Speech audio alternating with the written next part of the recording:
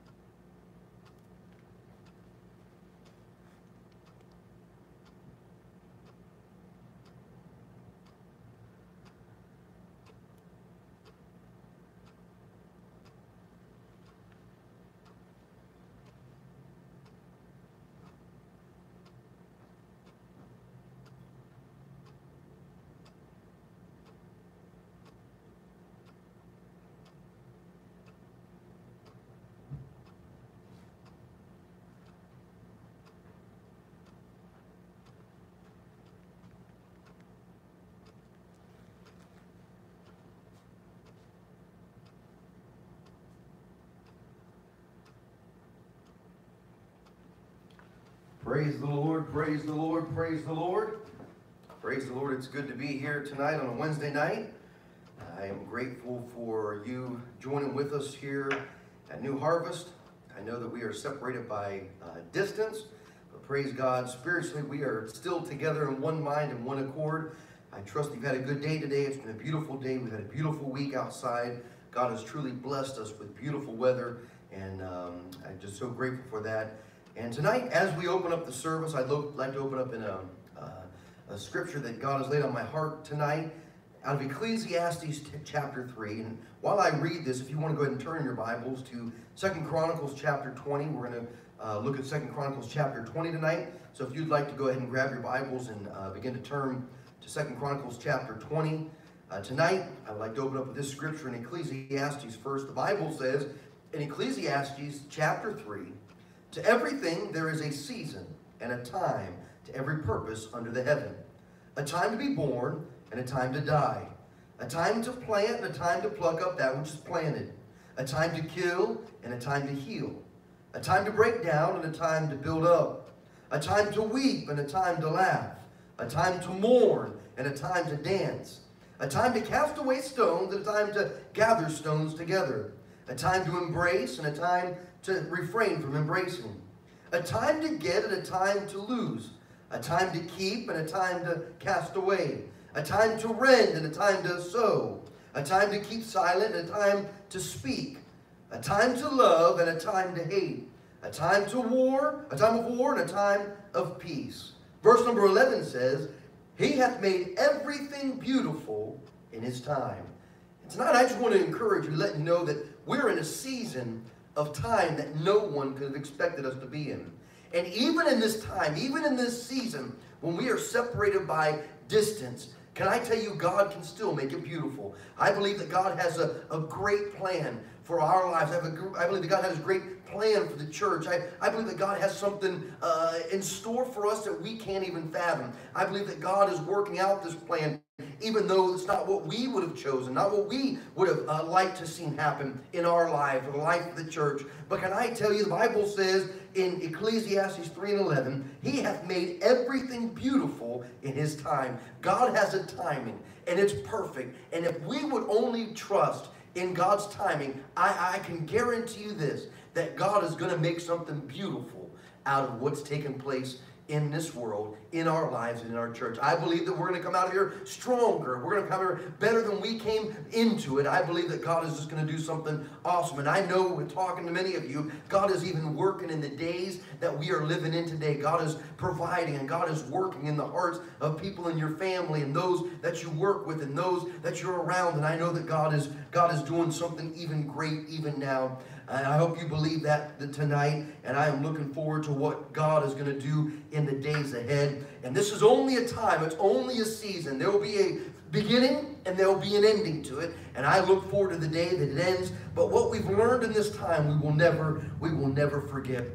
I know tonight that many of you probably have needs in your life, and I've heard from some of you this week of things that are taking place. I know that Brother Ronnie is in Georgia right now. God has provided some work for him, so we need to ask God that He'll protect him and watch over him while he's there. I know others have reached out to me because of loved ones that are sick that need God to touch them. We're just going to pray that God will touch them and heal them. I know many of you have needs. Other than that, we're just gonna lift all these up before the Lord tonight, asking Him to cover them with His grace. And we just join our voices together tonight, no matter where you are. We just bow our heads, just close our eyes. Let's just take a moment to go ahead before the Lord and ask God to move in this service tonight, and ask God to move in the lives and hearts of your family and your needs tonight. Father God, Lord, we love you tonight, and God, we just praise you. Lord, we just thank you for your goodness, and we thank you for your grace. God, you pour out your mercy and your compassion upon us each and every day. And Lord, we are so undeserving of what you've bestowed upon us. But God, we just want to take this time and return thanks for your many blessings. God, you are so good to us. And God, we just want to praise you and worship you tonight for your goodness and your faithfulness. And God, I ask and pray tonight, Lord, for those that have needs. Lord, I know there's many that are here tonight that are watching, God, that have needs in their life, whether they be financial or relational, or whether they be in their health. God, we know that you know them all. And God, I ask and pray, Lord, that you would touch each and every heart and each and every life tonight. God, that you would minister to these needs. God, you protect Brother Ronnie, Lord, as he travels and while he's away from his family. God, you just protect him and watch over him. And God, I ask and pray, Lord, for the families of the church, God, that you just put a hedge of protection around them, that you would guard them. And Lord, for all those that are listening tonight, God, I ask and pray, dear God, that you would just encamp angels around them, and that you would guard their possessions. God, that you would guard their hearts, and God, you would guard their health. And God, I ask and pray, Lord, that you would just be with them, watch over them, and keep them. God, I ask for the message tonight, and the Lord, the service, God, that you would just anoint it. God, that you would anoint me to preach. God, you would open up the ears of the hearers, Lord, that you would just allow them to be able to receive what the Spirit is going to say to them tonight. God, I ask and pray, Lord, that you would just do a work in each and every heart. God, that you would encourage us most of all through your word. God, I ask and pray, Lord, at the conclusion of this message, Father, that we would look to you for everything in our life. And God, that you would just be with us, that you would lead us and guide us and direct us into the path you'd have us to take. And Father, for what you do, we won't fail to give you glory and praise for who you are and all that you've done. In Jesus' precious name. Amen. Tonight, if you have your Bibles, if you would turn with me to 2 Chronicles chapter 20. 2 Chronicles chapter 20 tonight. We're going to continue to look at this passage of Scripture tonight. I believe it's very relevant for where we are as individuals, as a nation, as the world. We are in a world crisis, a national crisis, and that's where we find ourselves in this passage in 2 Chronicles chapter 20. They were in a crisis, but praise God, anytime we find ourselves in difficult circumstances or situation, God always has an answer, God always has a plan, and God always has a way of escape. Praise God. So in 2 Chronicles chapter 20, we're going to start in verse number 12, the last verse we looked at. We're going to pick up there tonight. 2 Chronicles chapter 20, in verse number 12, the Bible says in 2 Chronicles chapter 20 in verse 12, this is Jehoshaphat at the end of his prayer, after praying to God, after the three armies were come against him. He says, O our God, wilt thou not judge them? For we have no might against this great company that comes against us. Neither know what to do, but our eyes are upon thee. Verse 13, and all Judah stood before the Lord with their little ones, their wives, and their children. Then upon Jehaziel, the son of Zechariah, the son of Benaiah, the son of Jael, and the son of Mattaniah, a Levite of the sons of Asaph, came the Spirit of the Lord in the midst of the congregation. Verse 15, and he said, Hearken ye all Judah, and inhabitants of Jerusalem, and thou King Jehoshaphat, thus saith the Lord unto you, Be not afraid nor dismayed by reason of this great multitude, for the battle is not yours, but God's. Tomorrow go ye down against them. Behold, they come up by the cliff of Ziz, and ye shall find them at the end of the brook before the wilderness of Jeruel. Ye shall not need to fight in this battle. Set yourselves. Stand ye still, and see the salvation of the Lord with you. O Judah and Jerusalem, fear not, nor be dismayed. Tomorrow go out against them, for the Lord will be with you. And Jehoshaphat bowed his head with his face to the ground, and all Judah and the inhabitants of Jerusalem fell before the Lord, worshiping the Lord. And can I tell you tonight, I would like to preach, praise God, hear what the Spirit has to say. Hear what the Spirit has to say. May God add his blessings upon his word tonight. If you remember from last week, King Jehoshaphat and the children of Israel had three gigantic armies that were closing in on them, and the children of Israel had no way of defeating them. The armies that were coming out against them were larger, they were stronger, and they were far more powerful than the army of Israel. Isn't that how it is in life? We're living life, minding our own business, just serving the Lord, doing what he's called us to do. Then the enemy of our soul comes against us. The trials and troubles of life, they start closing in, and they always seem larger, stronger, and more powerful than what we can handle. So when Jehoshaphat heard that they were on their way, he was confronted by these armies, and he did the only thing that he knew to do. The Bible says he set himself to seek the Lord. He called a fast. And when we find ourselves dealing with situations and that are almost overwhelming and seem impossible, we need to do as King Jehoshaphat did, and we need to set ourselves to seek the Lord. And if we need to, we need to get in his presence, and we need to fast before him, and we need to get to the place where we seek his face so we can find the answers that we need and his guidance and direction in our life. Church, this is the hour. This is the time to seek the Lord with the whole heart. The Bible says that King Jehoshaphat and the children of Israel, they assembled themselves together to seek the Lord. Jehoshaphat first sought the Lord by himself, and then he called the congregation together to seek the Lord together. There's something about the people of God getting together and seeking the Lord, that the power of God is able to move in a great and mighty way. And as the King Jehoshaphat, as he prayed, he said, I have no might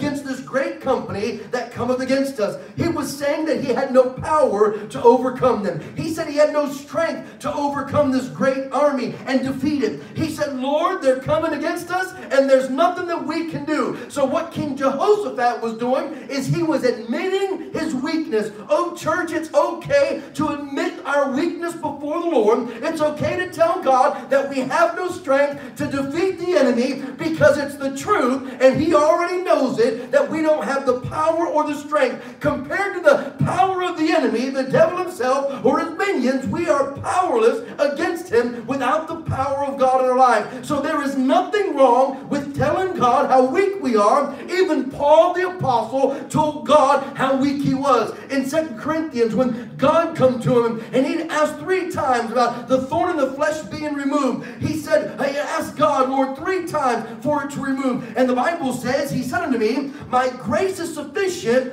for thee, for my strength, God speaking, for my strength is made perfect in weakness. God's strength, when we admit our weakness, when we say, God, we can, the Bible says, he says, my strength is made perfect in weakness. When we are weak, God is strong. Where our weaknesses, they come into our life and we know that we are, God's strength is able to move through us. When we admit our weakness, then God can do the things that only God can do. He can show us and those around us his great strength. But as long as we want to take control, as long as we want to say, I got this, as long as we want to say, watch what I can do, then God doesn't have the power to move. So oftentimes, God will position us in a place where the only one that's going to help us through and the only way we're going to make it is if God comes through in a great and mighty way. Wasn't it Samson that admitted his weakness? He had lost all his strength. He had no power. They put him between the 2 pillars,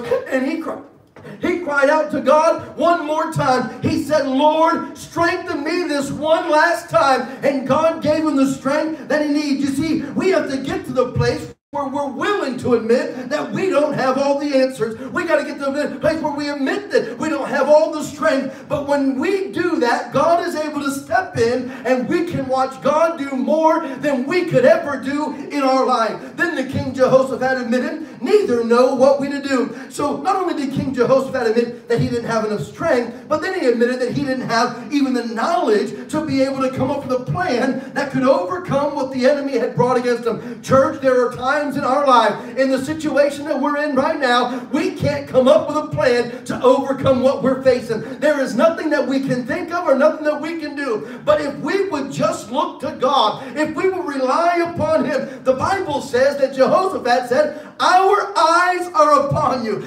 Our eyes are looking towards you. God, we know that you've got this. We know that you got a plan. I don't know what it is. I don't have the strength, but God, I am fully and completely dependent on you. Oh, when we get to that place where we rely upon him, the Bible says, lift up your eyes and look to the hills, from whence comes our help. Our help comes from the Lord. Church, our help comes from and through and by the Lord. In times like these, praise God, the Bible says in verse 13, and all Judah stood before the Lord with their little ones, their wives and their children. The Bible said all of Judah. In times like these, we have got to come together. Even though we can't meet together, we've got to stay together. We must be the body of Christ. This is not the time to point fingers. It's not the time for division. It's not the time for dissension. It's the time for all of us to come together in one mind and one accord. The Bible says that all Judah stood before the Lord. Not just the men, not just the women, not just the children, but everyone. This was a time where the generational gap was closed. It was time to stand together no matter what the age or what the background. This was a desperate hour that Jehoshaphat and the children of Israel were in. And they realized the importance of coming together to come in one mind and one accord. Church, we are in a desperate hour today. We are in a time like we have never seen in our lifetime. Now is the time to put all differences aside and stand together. The enemy's at hand. The end is near. And we must, as the body of Christ, come together as one and be who God has called us to be. Praise the Lord. But how many know when we look to God that God is able to answer? The Bible says he looked to God and he said, our eyes are upon thee. On verse 13, they all stood together. Then in verse 14, it's no accident. It's no coincidence. It's not just happenstance what takes place in verse 14. If we didn't have what took place in the early part of the passage where Jehoshaphat sought the Lord and called a fast and brought the assembly together, if we didn't have him saying, Lord, I can't, but you can. Lord, I don't even know what to do. I don't have the strength, but our eyes are upon you. Had all those not taken place, we wouldn't have the privilege to read what's in verse 14. You see, Jehoshaphat didn't go to the armory and say, hey guys, let's suit up, let's go ahead and defeat this enemy, or let's do our best. The first thing he did before he drew out the swords and kicked out the chariots hooked up to the horses, before he ever did anything in the natural, in the flesh, he fell on his face before God and sought him. Church, before we do anything, the first thing we need to do is get before God and say, God, I can't, but you can. Had all that not taken place, we wouldn't have what is written in verse 14. And the Bible says in verse 14, and upon Jehaziah, the son of Zechariah, the son of Benaiah, the son of Jael, the son of Mattaniah, the Levite of the son of Asaph, came the Spirit of the Lord in the midst of the congregation. You see, in the Old Testament, the Spirit of God would come upon individuals and empower them with great strength through the Word of God, and they would prophesy, and they would do great and mighty exploits for the Word of God. You see, at that time, the Spirit of God individually came upon people. It wasn't like it is today, where we have the privilege of the Spirit of God being poured out, as the Bible said in the book of Acts, upon all flesh.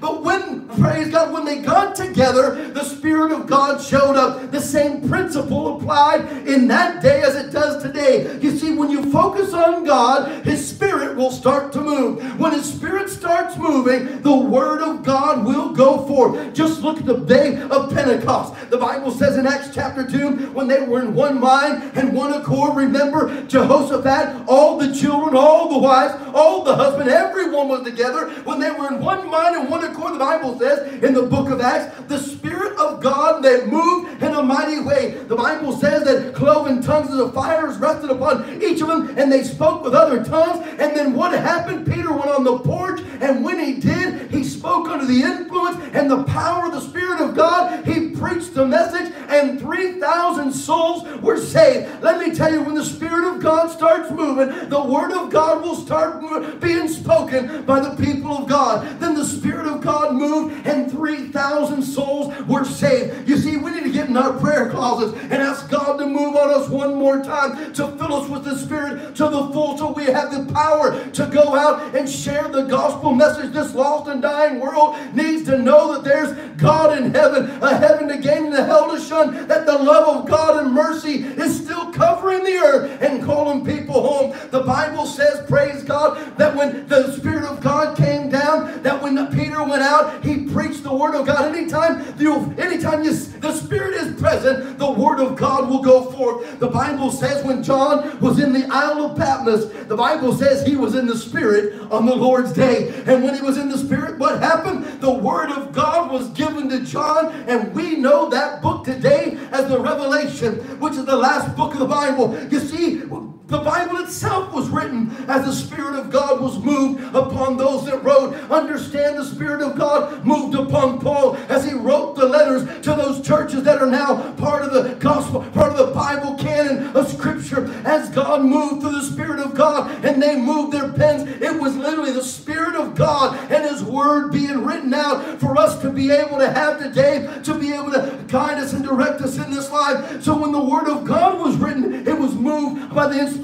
of the power of God. You see, the Spirit started moving, and the Word of God will go forth in power. You know, the only offensive weapon that is given in the, praise God, Ephesians chapter 6, when the armor of God is being detailed, the only offensive weapon there is, the Bible says it's called the sword of the Spirit, which is the Word of God. You see, you've got to have the Spirit of God to even understand the Word of God, and you need to have the Word of God to allow the Spirit of God to move. What draws people to Christ but the Word of God and the Spirit of God that convicts and brings them to a place of repentance? The Spirit of God and the Word of God work hand in hand. You see, the Word of God that was spoken to King Jehoshaphat and the Israelites, they are just as relevant today as they were back then. The same word that was given by the same Spirit is still relevant to us today. So I want you to hear what the Spirit has to say to us tonight. In verse 14 and 15, praise God, the Bible lets us know the Spirit of God came upon Jehaziel, and he began to speak the word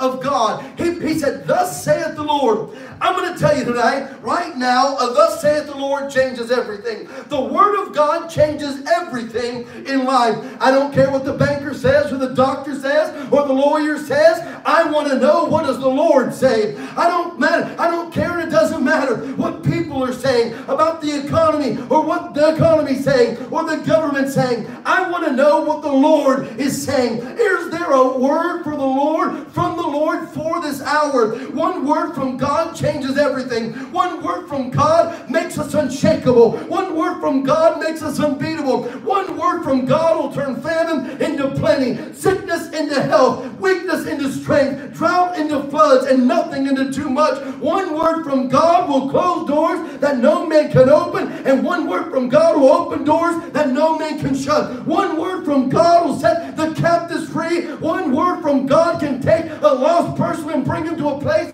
where they look to Jesus for salvation. Matthew 8 and 8, the Bible says the centurion came to Jesus and said, praise God, and on behalf of the servant that was sick, he said, I come, and Jesus said, I'll come and heal him. He said, I'll come and heal him. But the centurion said, don't worry about coming, Lord. All I want you to do is just say the word. All I want you to do is speak the word. Send the word only, and the servant will be healed. Can I tell you, if we would just hear what the Spirit has to say tonight, the word of God can encourage your heart and can strengthen you to help you through whatever you're going through tonight. Praise the Lord.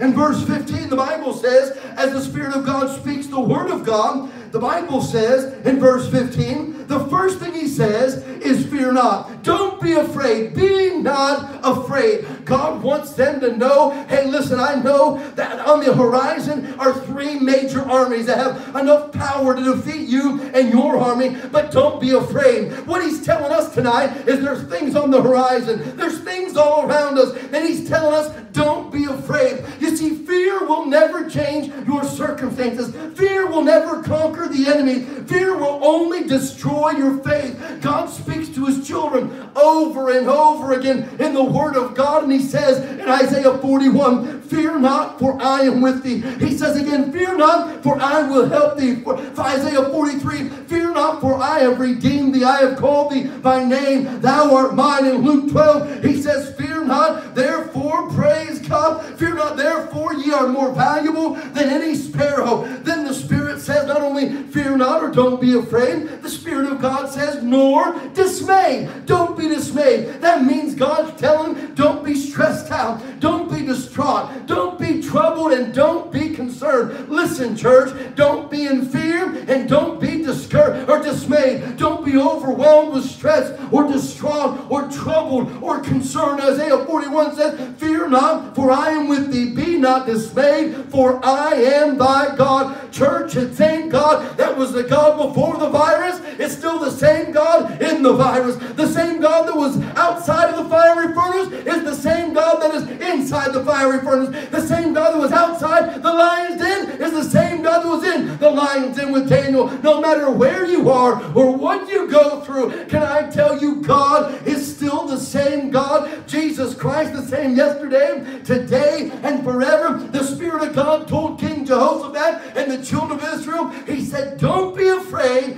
and don't be dismayed. And the Spirit of God is telling you tonight the very same thing. Don't be afraid and don't be dismayed. Don't be worried and overwhelmed by what you see. Don't be worried and overwhelmed by what you hear. You see, the Bible says there's a great multitude. Why does it say the great? It's more than what they could fathom. What they were coming up against was greater than what they could deal with. Church, in our life, there are things that are greater than we can handle. Greater than what we can deal with. The circumstances are overwhelming beyond even comprehension that we can't handle. But regardless of how big the crisis is, regardless of how big the problem is, stop focusing on the problem and start focusing on God. Stop telling people how big the virus is and start telling people how big our God is. Don't focus on the virus, focus on God. Don't focus on your struggle, focus on God. We still serve the water walker. We still serve the one that can make a valley in the mountaintop. We still serve the one that can take a river and make it clear so that people can walk through. We still serve a God that rains manna from heaven and bring water from a rock. We still serve a God that's able tonight.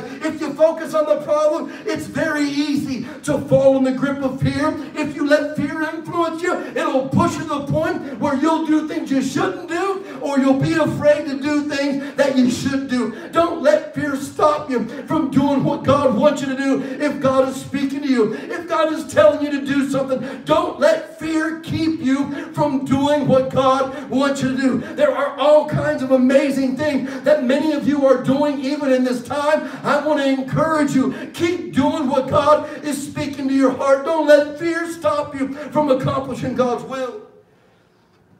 Then the Spirit of God only said, don't be afraid and don't be dismayed. Then he says these words in verse 15. He says, the battle is not yours, but God's. Ask yourself, where's your battle tonight? Is it in your marriage? Is it in your job? Is it in your finances? Is it in your health? Is it in your relationships? Is it in your mind? Is it in your heart? Does the battle get more intense day by day?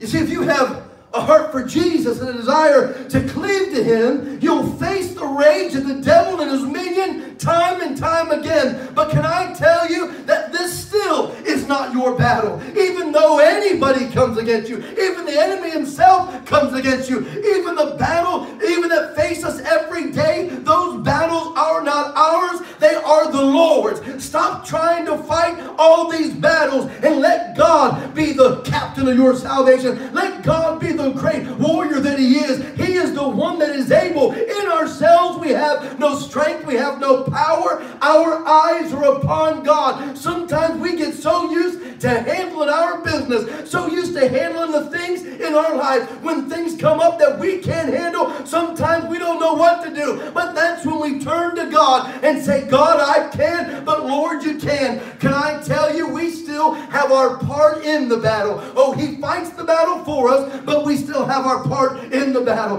We need to trust. We need to believe His promises in the face of hopelessness and what seems to be impossible. We got to continue to believe that God is still on the throne, that He's still at work, that His word is still yes and amen in Jesus. Faith demands us to turn over all our problems, all our struggles, all our fears, all our anxiety into the hand of God. Our job is to turn it all over to the Lord. The Bible says, casting all your cares upon Him because He cares for you. You see, our God in heaven longs for us to turn over our doubt and our fear and our problems and our worry to Him. Why? Because He cares for us. You as parents tonight, you know how much you love your children, and you want to sometimes carry all your children's burdens. You want to help fix everything for them, and you can. But the great news is that our Heavenly Father is big enough to handle all of His children's problems and all of our circumstances and all of our needs. He can do what we can. So now more than ever, turn them over to God. Turn your battles over to Him. Turn your situation. He says, praise God, praise God, praise God. Come unto me, all you that are weary and are heavy laden, and I will give you rest. How do we find rest in Him? How will we that are weary and are heavy labored, how do we get rest? We turn all of our problems, all of our difficulties, all of our worries, all of our needs over to Him and let Him stay up all night. Quit losing sleep. Quit losing your time that can be productive on worry and doubt, and let God handle it for you. He's big enough to take care of it all. You see, when I've done all I can do, I know my battles is beyond my power, I must just submit to Him and say, God, it's all yours.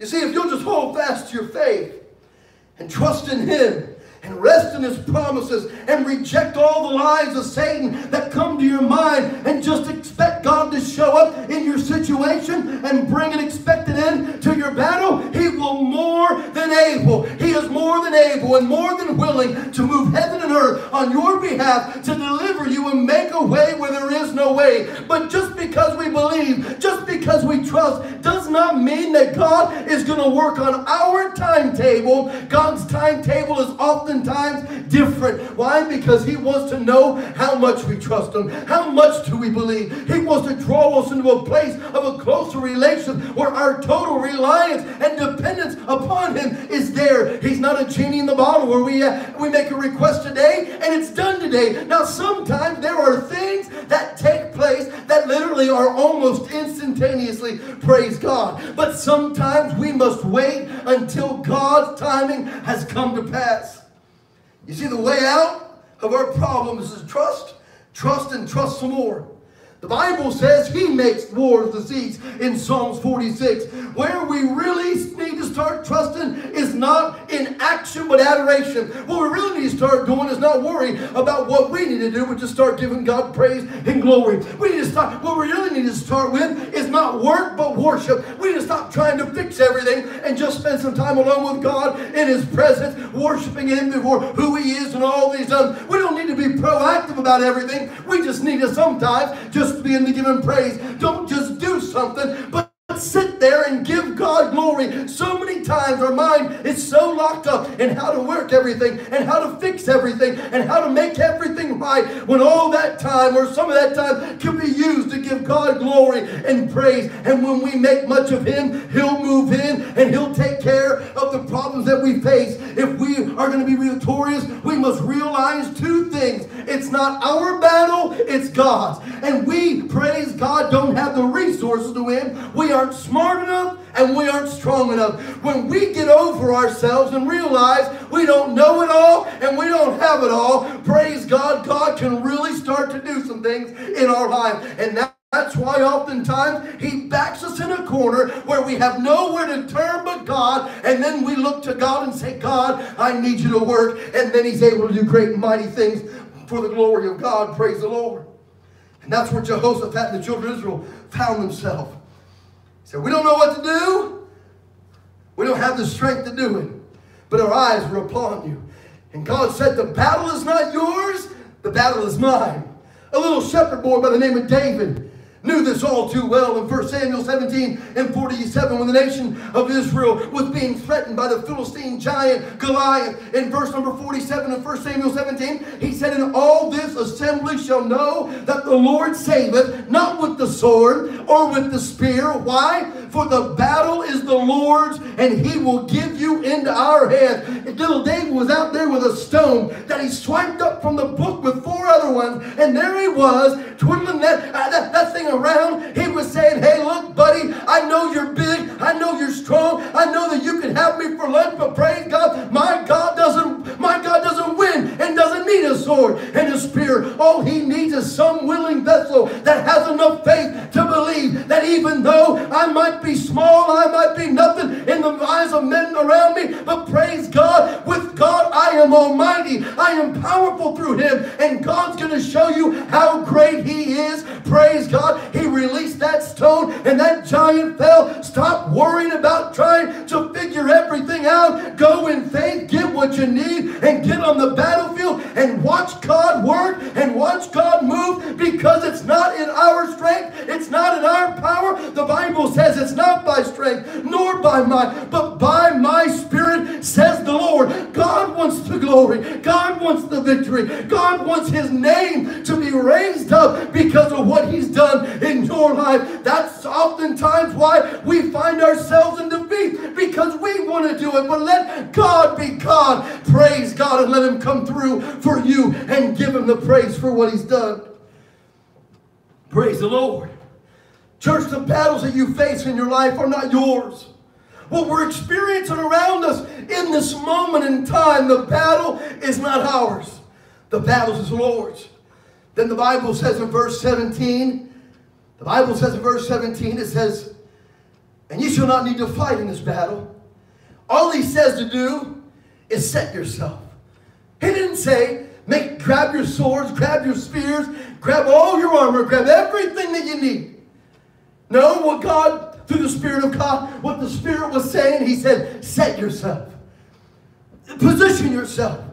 That phrase, set yourself, means to place something so that is to stay put. You see, God wants us to place ourselves in the position of faith and stay put. Don't allow the enemy to move you from the position that God has put you in. Don't let the enemy move you from the position that God has placed you in. Don't let the enemy move you from the place of trusting God and putting your faith in Him for your deliverance. Determine in your heart that you're going to stay put, that you're going to be positioned in faith, and that nothing's going to move you. Nothing's going to move you from the position that you're in. Set yourself. It's time. If there was ever a time to have a made up mind, it is in 2020. Praise God. This April, this moment right now, April 8th is now the time to set yourself. Make your mind up. Realize that there is nothing else in this world that can bring security. There's nothing else in this world that can bring what you need in this life. But while everything is turned upside down, my God is still solid as a rock. His word is yes. His word is true. Yes, it's a foundation that we can stand upon. We got to make up our mind and set ourselves. The Spirit of the Lord is saying to the church tonight, set yourself. Plant yourself. Be rooted and grounded in the Word of God. Get rooted and grounded in your faith. Now more than ever, God needs a church that's planted on the solid rock. I just went in the yard today. We bought some pepper plants from the food line just down the road. And what I did is I planted them. I put them in a stationary place. Now I've had some plants and some flowers. I wasn't sure where I was going to plant them. And they were in those little black things that you plant plants in, those little planters. And we moved them from place to place. And they would often sit there and they wouldn't get watered. They wouldn't get nourished. And they just died. Why? Because they weren't planted. Oh, they were in a location, but they could be easily lifted up and moved. Their roots weren't able to take hold of the ground, and the ground wasn't able to hold the plant. Let me tell you, I planted those peppers today. You know why I planted them there? Because I knew the only way they could survive, the only way they were going to bear fruit, the only way they were going to accomplish what they were created for was to set them where they needed to be. And church, if we are going to be fruitful in this hour, and the hours and days and weeks and months and years to come, we must set ourselves. We must plant ourselves. We must let the root of our spiritual life get founded and grounded in the Word of God, in our faith in Jesus Christ. We must plant ourselves. We must set ourselves. We must have a made-up mind to realize that we shall not be moved. The reason why so many people fail in the Christian life is because they go from church to church, from place to place. They're looking for a feeling or a sensation, and when it's no longer there, they go to the next place that's the hot spot until they realize that they need to go somewhere else. What God needs today are people that will plant their roots, that say, I shall not be moved, that realize that they need to set themselves because they need a foundation that they can live their life and build their life upon, because there are people all around us that desperately need salvation and desperately need people that are planted. Praise God. The Bible says that Jehoshaphat told him to plant, to set yourself. In Psalm 62, David says this, my soul waits only upon God, for my expectation is from Him. He only is my rock and my salvation. He is my defense. I shall not be moved. David makes the declaration, I shall not be moved. Because of who God is to him, he tells him he'll wait.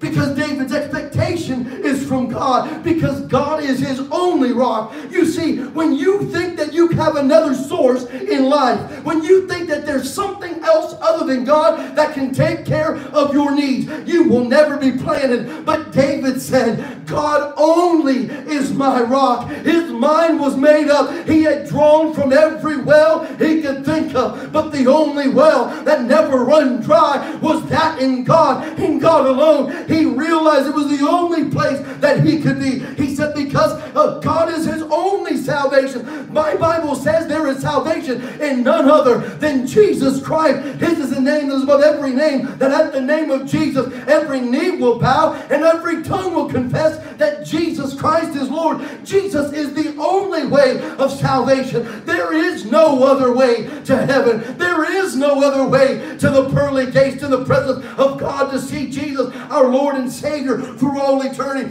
Because God is his defense, that David said, as David is waiting for God to move in his life, David declared, I shall not be moved. Tonight, as we are waiting for God to move, every single one of us tonight need to declare, I shall not be moved. The Bible says, the Spirit says, set yourself. You see, as we wait for this virus to pass, we must wait upon the Lord, and we must declare, I shall not be moved. Set yourself. Hold your position. Ephesians 6 said this when he talking about, right before he talks about the armor of God, and having done all to stand, stand. That means we need to stand guard. The Spirit of God is telling us tonight to set ourselves. Set yourself in a rightful position with God. Set yourself firmly on your prayer life. Set yourself and don't let your faith waver or be moved. Declare as David did, I shall not be moved. And when we set ourselves and determine I shall not be moved, it means that there's no inside or outside influence that has the ability to move us from where I currently am. There's nothing or nobody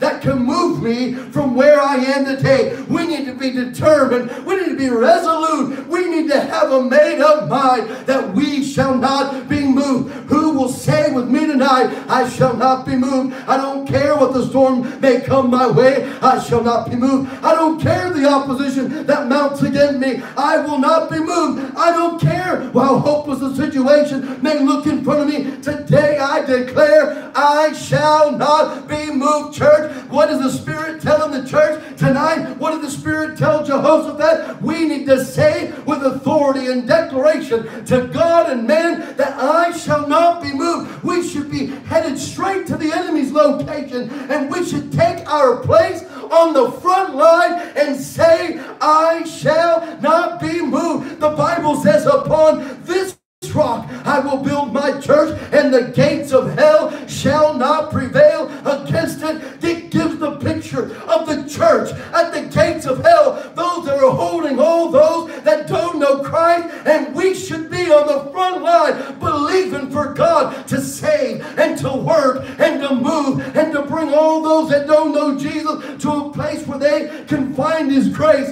and mercy and make them Lord and Savior of their life.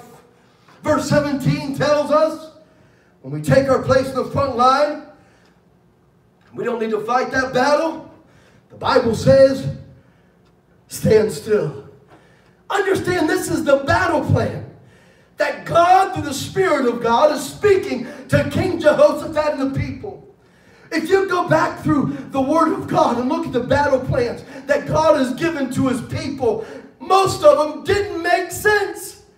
Most of them didn't make sense in how they could win.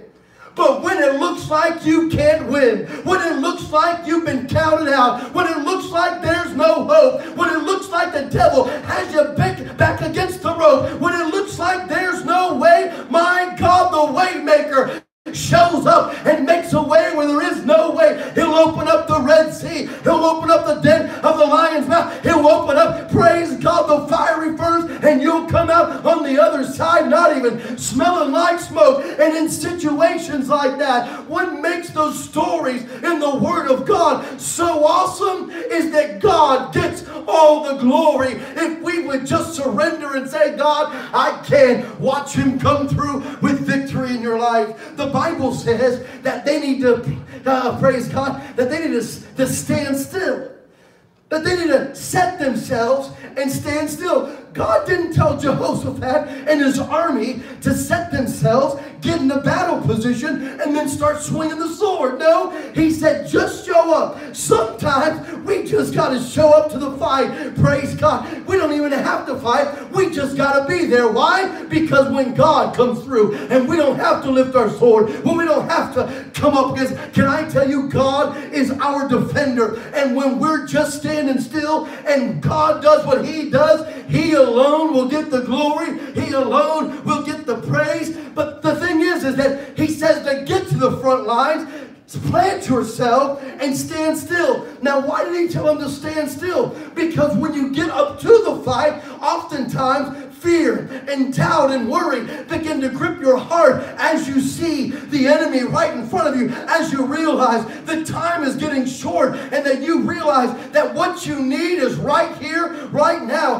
The time in which you need something is right this minute, and there's no way for you to get it. Can I tell you, in that moment is when God shows up. It's the woman at Zarephath that had a couple sticks, and she had a little bit of meal and a little bit of oil. You see, she was on the front lines of a battle for her life to be able to have enough of food to provide for her and her sons. There she was. She was walking to the fire with sticks and the last little bit of meal, the last little bit of oil. There she was. The time was at hand that when she made the next cake, that is all that she had. But at that moment, when it seemed like God was not going to show up and God wasn't going to come through and there was no hope, as she was walking to the front line, then God showed up. Church, hear me tonight. When it seemed impossible, when it seems like there's no way, just stand still. Hold on to your faith. Set yourself and see the salvation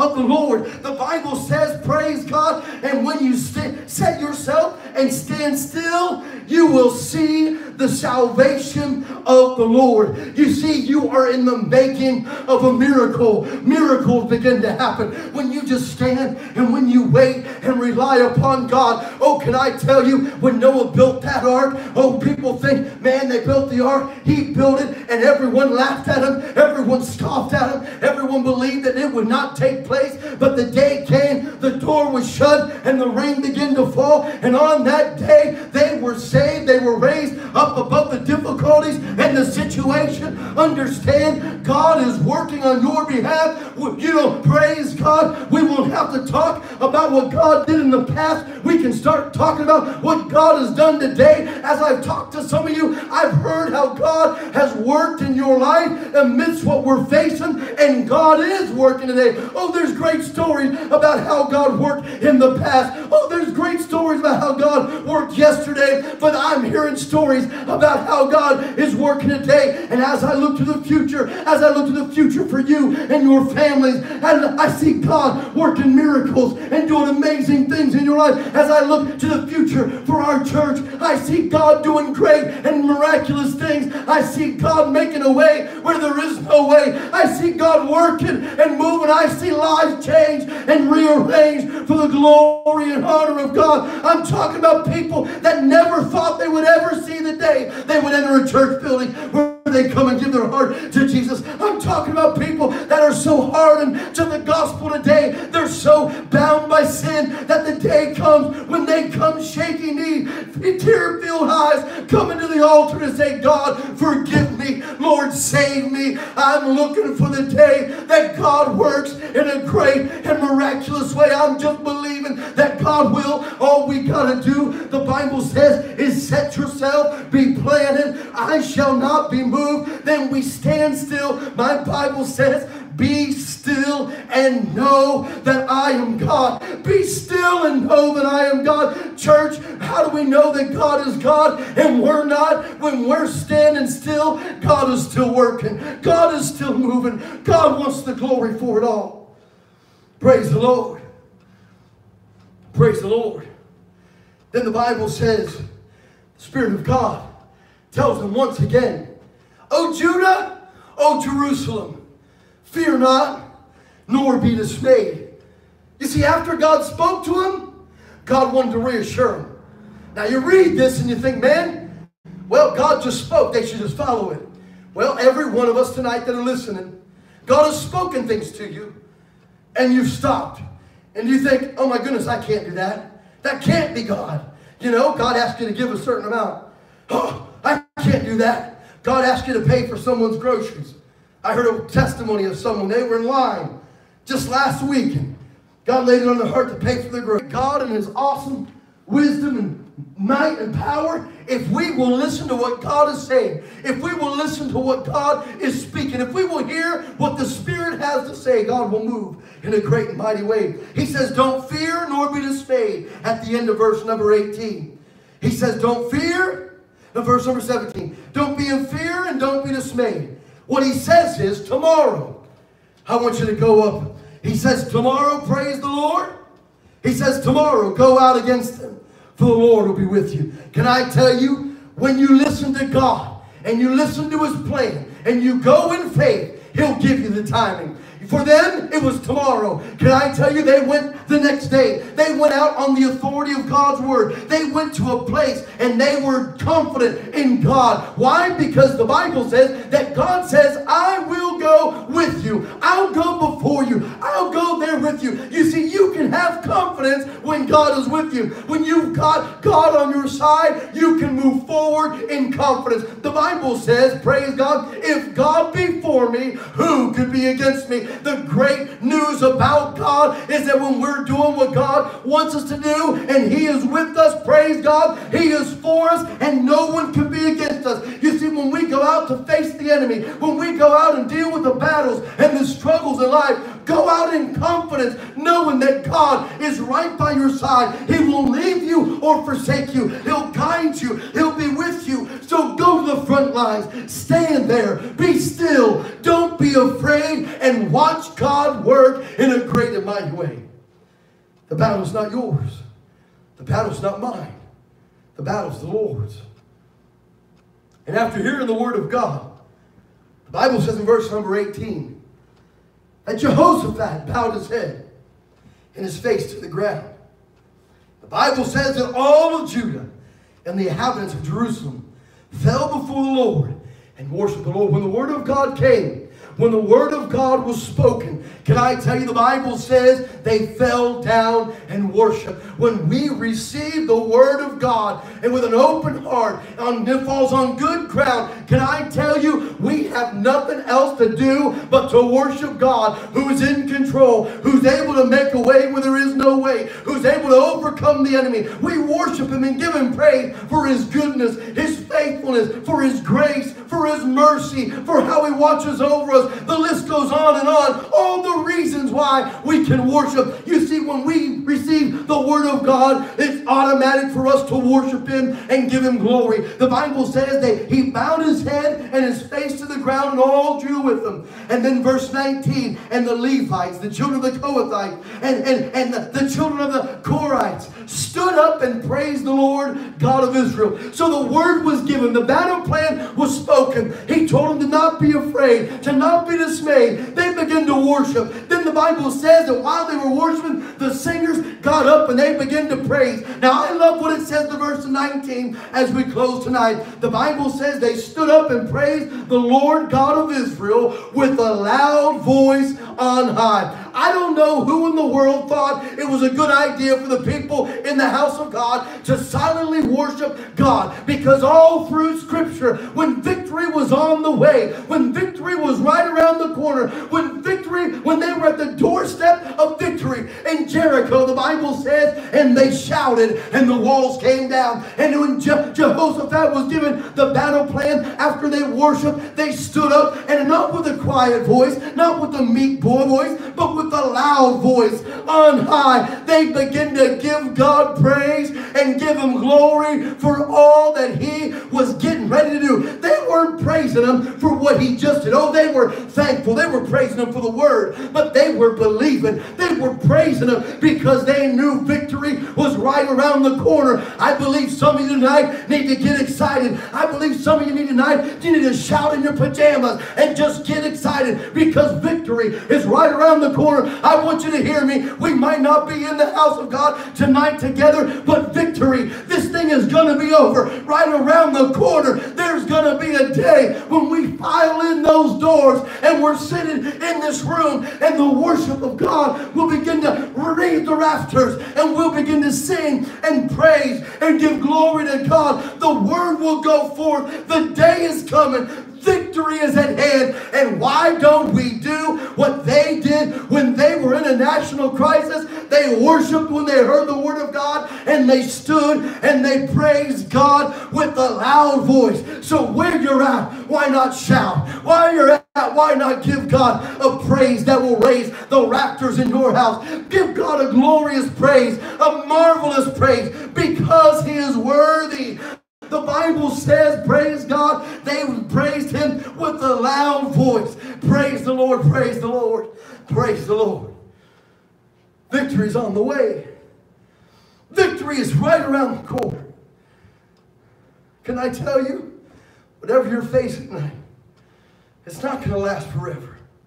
Whatever you're dealing with, it's not going to last forever. You see, well, what if it lasts my entire lifetime? If it does, there's coming a day will it end. If you just stand your ground and you stand still and you believe until you get there. When you get there, can I tell you, whatever problems you are facing, the Bible says we're going to a place where there'll be no more tears. There'll be no heartache. There'll be no pain. There'll be no doctors. There'll be no sickness. Even if you were to deal with what you're dealing with all the way on this side of glory, there is coming a day of victory for all those that believe. And what a day that'll be when my Jesus I shall see, and I look upon His face, the one that saved me by His grace. When I take Him by the hand and He leads me through the promised land. What a day, what a glorious day that'll be. So you might as well shout, because victory is on the way. And I want you to hear what the Spirit says to you tonight. Father God, Lord, we just love You. And God, we praise You. Lord, I thank You, Father, for Your word. I thank You for Your people. God, I ask and pray, Lord, a special blessing upon each one of them tonight. God, that You would strengthen their hearts. Lord, they would draw from this word in the days ahead. And God, that they would continually realize, Father, that there's so much to give You worship and praise for. And in those days of discouragement, when things seem overwhelming, Lord, I ask and pray that You would put a shout in their heart, and they would lift up their voice to You. And God, they would give You praise for the victory that's ahead. God, I praise You and thank You. Ask and pray, dear God, that You put a hedge of protection around Your people. God, that You would bring us back again on Sunday morning, Resurrection Day, to hear from You again. And Father, for what You do, we'll give You praise. In Jesus' precious name, amen. As we close tonight, talking about a loud voice, I want us to, on the count of 3, for where you're at, the loudest shout of hallelujah that you can get. Make your neighbors hear it down the block. Here we go. 1, 2, 3. Hallelujah. Leave with the blessings of the Lord in your life.